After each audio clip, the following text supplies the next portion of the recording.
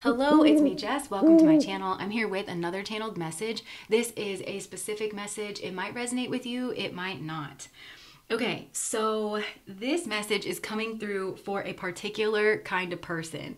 And I just heard, don't play with me. You know that you are this kind of person. Because it's like this group here, you have some kind of get out of jail free card and you know it.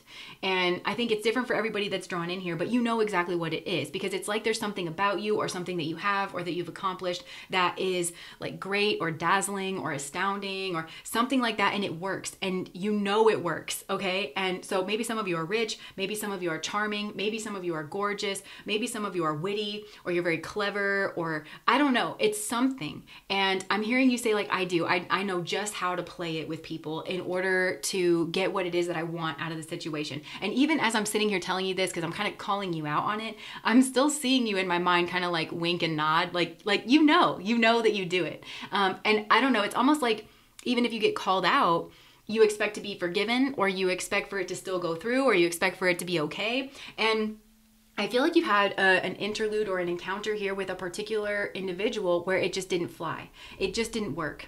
And this is actually a very divine process. And I think you can see that. I hope you can see that. That's what your guides are trying to get across to you, because it didn't work with this individual. And I feel like whatever happened here, because it's like whatever this is that you use, that you know that you have, that other people kind of give you this pass if you play it right. What it's done, it's established, like, I'm hearing a new normal. It's established some kind of baseline of behavior, especially in relationships with other people. You know, it's like things that you expect in relationships, how you expect to be treated, how you think things are gonna kind of go. But the normal for you, and it's pretty stable because of who you are or what this is that you have or what it is that you do. It's pretty stable in this like baseline you've established for yourself. But the thing about it is that it's absolutely abnormal. Like it's not at all normal in terms of like life treatment. And I'm hearing that quote that says when you're used to like deferential treatment, then being treated fairly actually feels unfair to you. And I feel like that's exactly the situation that happened between you and this other person. It's like you were treated extremely fairly, but you're not used to that. And I feel like it started spinning your wheels in your head. And I think you couldn't understand it. Like, why isn't it working? And you, I think, thought that it had to be because of some nefarious intent or some kind of character. Like, you immediately looked for what was wrong with this person. And I'm also hearing like an engine revving, like vroom, vroom. So I'm hearing when this occurred and you were actually treated very fairly here, and that was like in conversation or in regards of a decision here, it's like your heart was weighed, but it was not, for once the scales weren't weighted in your favor because of something here.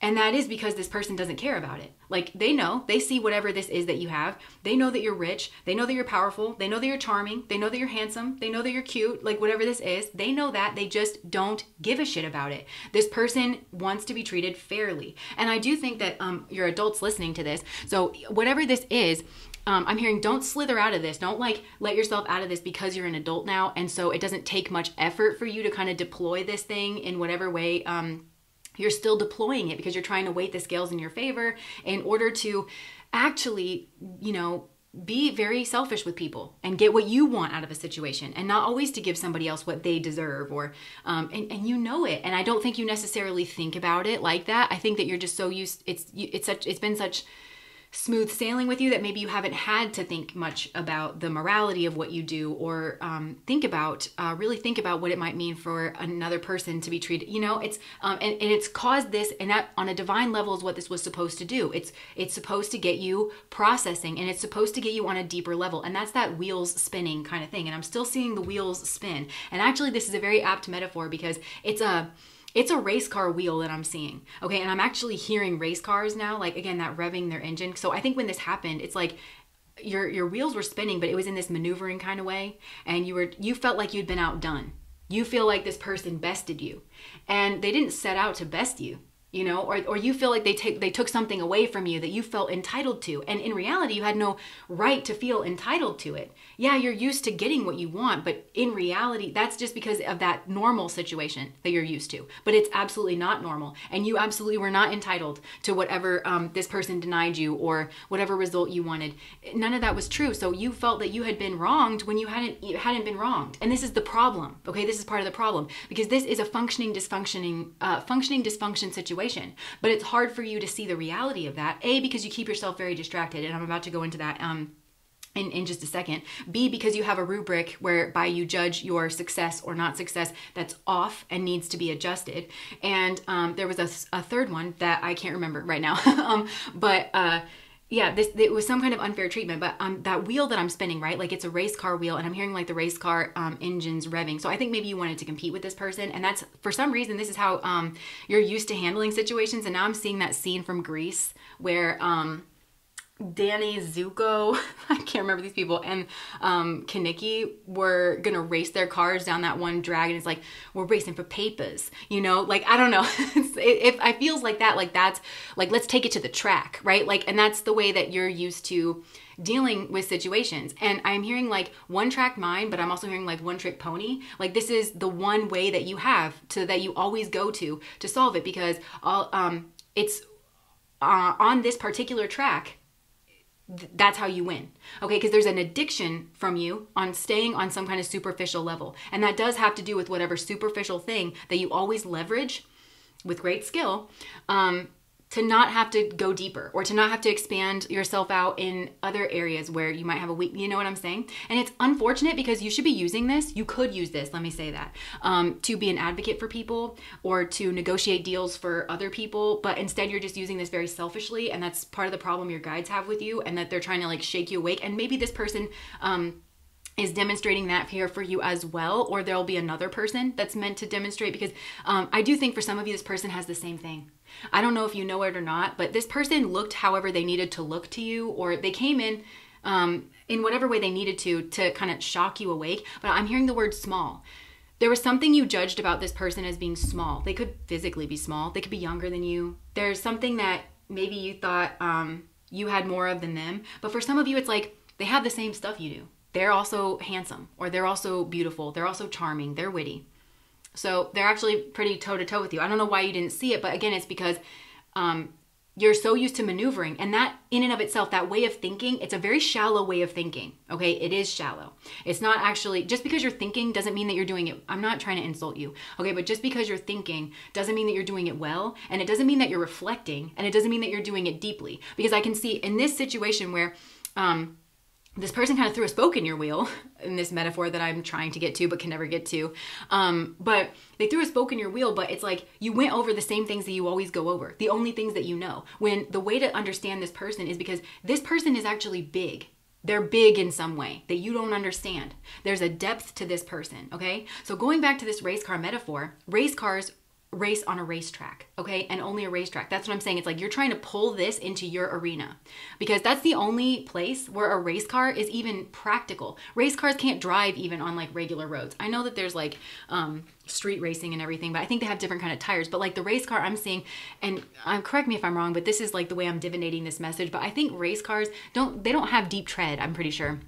And that helps them to go fast because they don't need that deep tread, because they're going to sweep the track for rocks and, you know, things like that a tire would need tread in order to navigate. Well, those rocks and the weather, the inclement weather and stuff, that's life. You know, that's real life. So it's like you've cultivated, by using whatever this is, you've cultivated this track, and you just drive the same loop over and over and over. And it is this dopamine rush, because think about driving a race car. I mean, they're going fast. There's cars all around you. Like there is this, it's highly distracting. And the sounds, like I'm hearing the sounds, this is highly, highly distracting. And I just heard, like, you think you're cool and you think you're winning. Remember I told you there's a rubric here about success and winning that needs to be altered here, because the reality is that you drive the same circle over and over and over again, and so at some point it's going to be bored. Like you're going to be bored. You're driving the same circle. There's like other roads, there's like entire different continents you could go on, but you're not doing that, because this is, you feel like you win here, and that's why it's a functioning dysfunction. You're over relying on it, so you don't take risks. And for some, that was for some, that could have been a component here in your journey with this person, whatever happened like in this conversation, or you needed to take a risk and you needed to get into some part of yourself that's deeper actually, and that feels risky to you. And you know what that is? Because you have a thing with boredom, I think. But that was risk. You like risk. You respond to risk. So there's a healthy risk that actually comes with this person where it's like, okay, I gotta get into other parts of myself here. And I feel you're actually like nervous, or you're actually, you're engaged more fully. And some of you knew that, like lucidly interacting with this person, you could feel that, and you were on the precipice of something. So for some, there was this sense of like excitement, or that things were going places. And you might have even felt that intuitively, because this is a person that has depth. Okay? Because this race car thing, it's like you're addicted to being on this superficial level, because that's where you win. That's how you can, this is a control issue with you. This is how you control, this is how you maneuver. And you're used to being around, some of you cultivate a crowd full of yes men, or it's just a natural function of, it's like the people that are around you are, it's like they're buying the tickets to the racetrack. They're so enamored by like the race cars or whatever. And so you have these people around you that let you get away with these things. They are yes people. Because they're so concerned with like whatever that is that you bring to the table. But the reality is, because you think this person bested you, and they don't think that they bested you at all. Okay, you have very different outlook here, like with this person, and they have so much to teach you, is what I'm hearing. They have so much to show you, and you really could have left this arena. And they're zooming out of like the racetrack now, and now it just looks like a kiddie pool to me. And that was in part like the message that this person was meant to deliver. And I'm seeing now, what's that person that has to deliver like court papers, served. It's like you got served. But this is on some kind of like cosmic level where this person was actually able to get in. They were able to get on the racetrack with you because of who they are. Because remember, I told you this person's big in a way that you don't understand. Like they're actually special. I just heard they're special. This is a very special person. And you couldn't see that, or maybe you did see that, but you could only, I'm seeing like a faint like sparkle around this person. And it's like, you didn't know what it was or what it was coming from. I don't know what this was, but it's like this person was able to serve you this message. And the message is some kind of hard look in the mirror where it's like, you're not cool for doing this. Okay, you're not winning by doing this. You're actually scared. You stay in the shallow end. This is actually the shallow end. And not only that, but it takes an immense amount of energy from you to stay doing this because, race drivers, it seems like, oh, they're just driving a car, like around and around. Big whoop, I drive a car every single day. Like, he just does it faster than me. No, the G's, like the G forces that these drivers have to like withstand. They have to do special exercises for like their necks and stuff. Their heart rates are like up for hours at a time. It's crazy hard on your physical body. And so it's like you are exerting so much energy to stay in the shallow end. And you're not cool, And I think, again, like you're around other race cars and stuff and you feel like this is cool and you feel like this is maneuvering or winning. But the mirror that this person had to show you is that, I'm just going to say it. I'm going to say it hard, okay?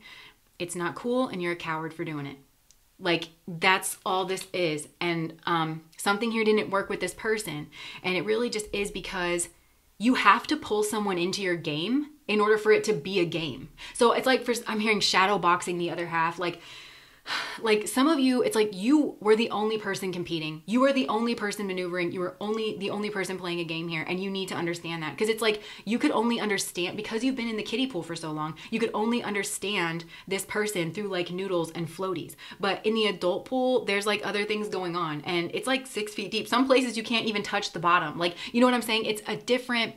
You didn't have the lens. You didn't have the right lens to understand this person. So you could only make sense of them through this kind of shallow surface level lens, which is I didn't get what I wanted out of you. And I'm so used to getting what I want, even though logically in my mind, I understand that sometimes you don't get what you want and people do make their own choices. I think logically you understand this stuff. Your baseline, what you've come to expect from other people is off. It's wrong.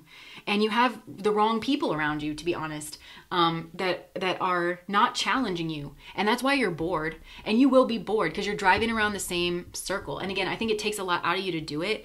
But the way to not be bored is to go with this person. Because you have explored the horizontal dimension, right? That's that superficiality. You've done it to ad nauseum. This is just a functioning dysfunction. But now you need to explore the vertical. And there's depth here, and there's depth. And whether you knew it or not, there's a deep connection here. This is, and some of you don't, you legitimately don't know it. And I don't mean that as an insult or anything. Some of you legitimately, you haven't gone poking around on that depth level enough to know that this is like a deep soulmate of yours. This is somebody you have immense chemistry with. This is somebody you really could have gone the distance with. They have so much to show you. And it's in that way that you would never be bored, you know, because it's always new and it's always fresh, because it's places that you haven't explored. But I think you like staying in an arena where you know you're comfortable with, and it's like you know it inside and out. And it's the same loop, but it's your loop. And you know what to expect, and you're the expert, or you're the, you know, and it's not because there's expert energy here. It's because you will only stay in this one place where you are familiar with, instead of like exploring. So it's funny because I actually think there's like a boredom thing and a dopamine thing, but there's actually not an adventurous spirit here. And maybe for some you thought there's something about like, okay, well, this is a Subaru, like you're a race car, and maybe you thought this was a Subaru, like this was a safe choice or something. But actually it's like this person has 4-wheel drive. They actually go, there's an adventurous spirit here. They're the one with the adventurous spirit actually. And some of you are going to learn that, or that's what you didn't understand here as well. But it's like a beautiful adventurous spirit. You're mistaking the spirit of competition for the spirit of adventure.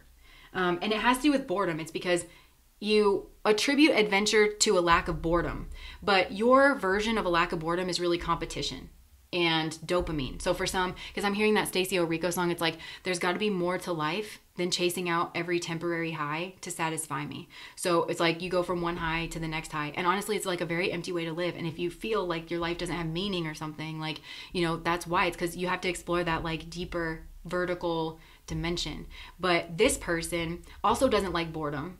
But they have depth. This is the person who could sit alone in a room for like 4 days straight and be less bored than you are on the racetrack. And they could teach you how to do it, you know, and it would be fascinating to you, you know, and I'm just seeing you holding hands and like swinging on the swing set and stuff, like whatever kind of relationship this is, or it was supposed to be for you, whether it's friendship or, family or romantic or professional, whatever this is, it's like, and again, I'm hearing if you want to go fast, because you're Ricky Bobby in this, you want to go fast.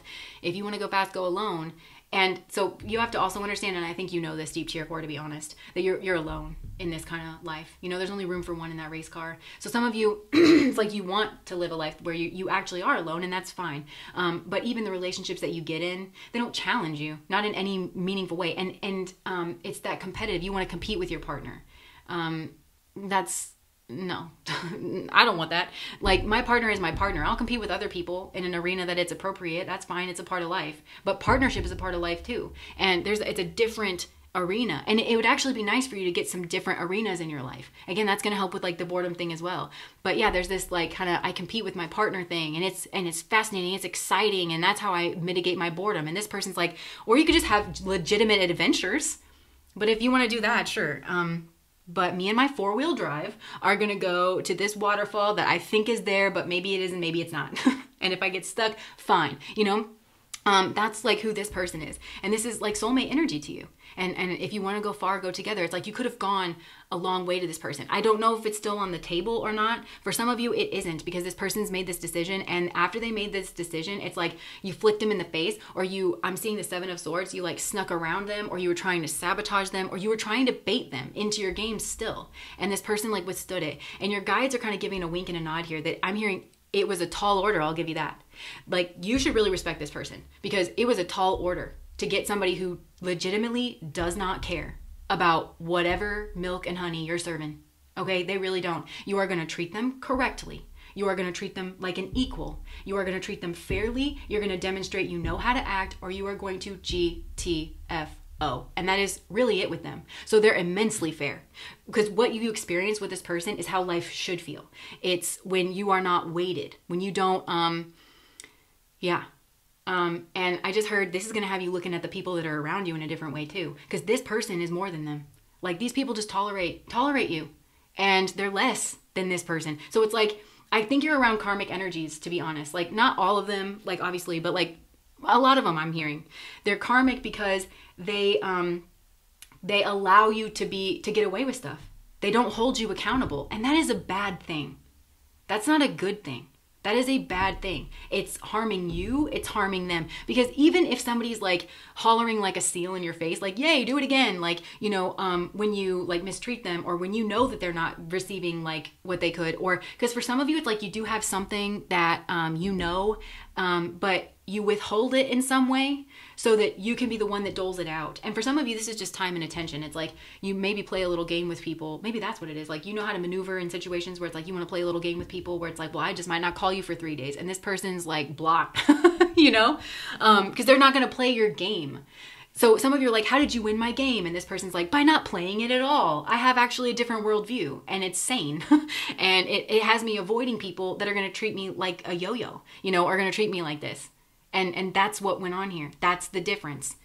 So you don't even have the lens to kind of understand this person, but you're starting to get it.